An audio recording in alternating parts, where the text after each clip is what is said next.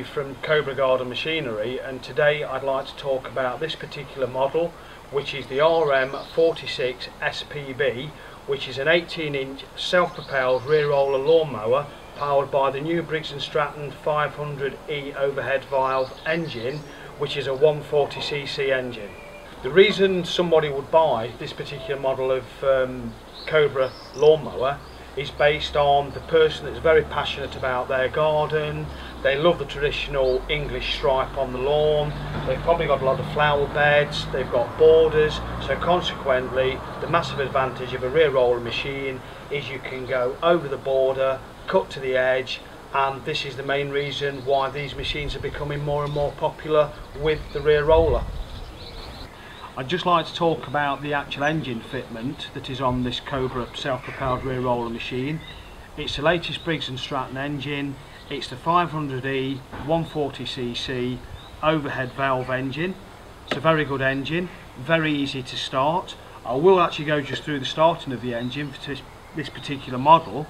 On the left hand side of the machine there is a primer system where on the first instance when you're starting the machine you would push the primer bulb in 3 times, which would get the fuel into the carburettor.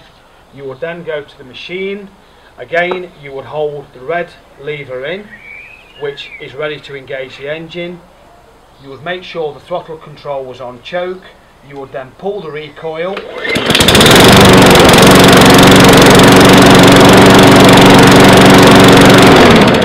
And then to stop the engine you would release the OPC control. The Cobra model that I'm showing you today, again some more features. It's got full bearings in the wheels, it's got good quality robust wheels, it's also got a double bolted axle.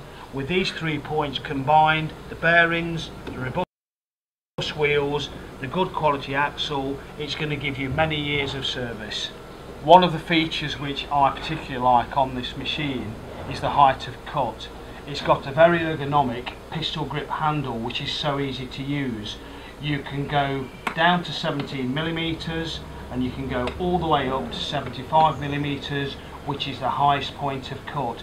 Again, if you've got undulating surfaces on the grass, you can go to height number 3, which is approximately 30mm. Again, it's absolutely effortless. You can see I'm taking no effort whatsoever to adjust the height of cut. It's a fantastic design and so easy to use.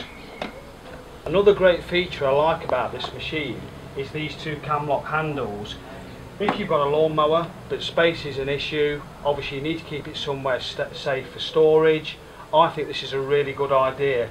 All you need to do when you finish cutting the grass, you release both those levers, you then fold the handles over where it sits just on top of the engine, and straight away once you've taken the grass box off the machine as well, you've reduced the size of the lawnmower by 50%. What a great feature. I'd now like to talk about obviously a very important feature, which is the collection of the grass. This particular machine has a 60 litre hard based grass bag. It's got the hard base top, the canvas sides, and this little gadget that you can see in the top right hand corner is a flap on the machine, and what happens is when grass is being cut, the principle of it being cut is air is sucked underneath the deck, which helps get the grass into the bag. So therefore on this machine when you are cutting the grass, this flap will be hovering at about 30 degrees, which indicates you've got the correct airflow going through the machine, and you know that there is still capacity in the box for the collection of the grass. When the flap actually lays flat, what it is actually telling you is the grass bag is full. At this point you need to kill the engine and empty the grass. I'd just like to summarise on the products we've been talking about today. I'll just start with this one here. Again, this is the 18-inch self-propelled Cobra rear roller machine fitted with Briggs & Stratton 500E 140cc engine.